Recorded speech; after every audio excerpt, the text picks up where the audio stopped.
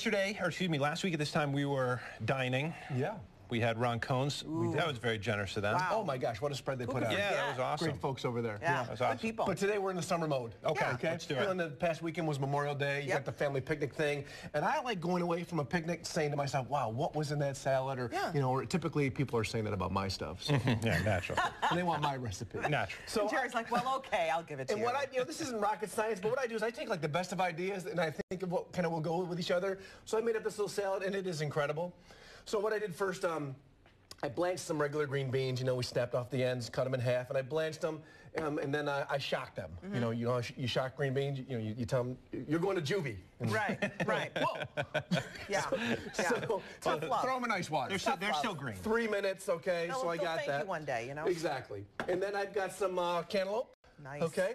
And your choice of pasta, I like farfalle. You can get colored too, but I thought that the colors of the beans and the melon would be perfect enough. So let's make the dressing up. Okay. Very simple. When I worked underneath a German chef, master chef, he taught me this dressing. It was very common with his cucumber salad, and I've always liked it, so I use it for a lot of things. That's a cup of mayonnaise, 1/3 cup of sugar, and basically 1/3 cup of white vinegar. And that's it. And it just has that perfect little bite to it, like that. Now I'm going to whisk that up. Okay. Now, there's already vinegar in the mayo, so that kind of Sure, but this kind of gives it a little more punch. Yeah, okay. And you could also use, I've done this with a yogurt, which is nice, like a plain yogurt. And that's really cool. How about a Greek yogurt? Could you use that? Opa. Of course. Greek yogurt is really good, and it's actually a little bit thicker. Yeah. All right, so let's start throwing this together. So we'll put my melon in here. All right. Now, do you scrub the melon before you cut it? I know they recommend that these days. You know, I've never scrubbed my melon. No. But I'll show you how I cut it if we got time at the end. Yeah. So that I don't have to scrub it. Oh, okay. I get the rind right off. My beans, now if you want to taste one of these beans, it's got a little snap to it. There's crunch. A little al dente. Which I'm the guy that walks through the garden and These eats are not most of the soggy. stuff raw. Yeah. I These love are not it. soggy. You know? No, it's not soggy. Farfalle. Okay. Red Red onion. onion. Now you want to make the salad the night before, which I did over here, so we'll be able to taste it a little later. Because it gives it that little, marriage of all those flavors. Okay. Okay? Okay, a little salt. I could have thrown that in my dressing as well. I'm going to pour the dressing over the top. Not too much. I like Just want to like a glaze or something. Yeah, you want to glaze it, exactly. You want it swimming in it.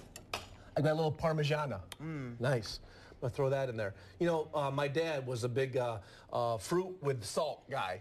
Always salt on his apple, salt on his melon, salt on his watermelon.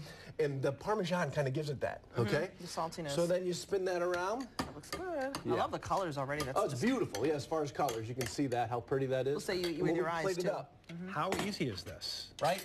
So easy. And you just had a little bite before we came on, and it's incredible. You could also put some candied pecans in there if you want a little more texture, which I've done. And you're using stuff that you're finding a lot, you will be finding a lot this summer. This time of year, absolutely. Green beans, the melons, and that kind of stuff. Absolutely. All right, I'm going to pick your brain here because I could see myself bringing this to a picnic or whatnot. What would you surround this with as far as like other main things that you might throw on the grill or something like that? Oh, sure. I mean, this is, basically a pasta salad. It's kind of a takeoff from that broccoli raisin thing that people have overdone.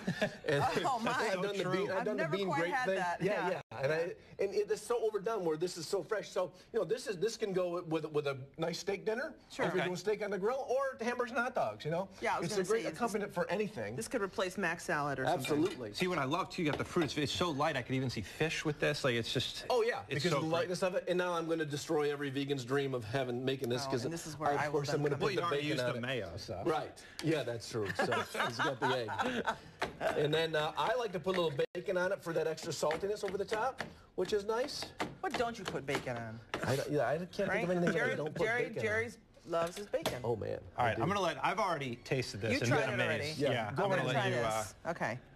Some fresh herb would be nice. Some mint you could add with this, some tarragon, mint, something like really? that. Yeah. But this really is an amazing combination.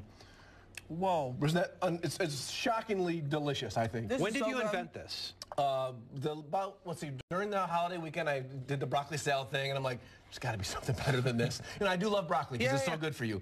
But the melon thing I've never seen in a salad, but I'm like, you know, the Italians with an hors d'oeuvre, they do the prosciutto wrapped melon. So I'm like, wow, bacon, melon, that vinegar dressing would be delicious. Yeah. No, So kind of over the past week. you just, right? yeah. Spot on. That's... In the bean thing, it's important to get al dente. Yeah.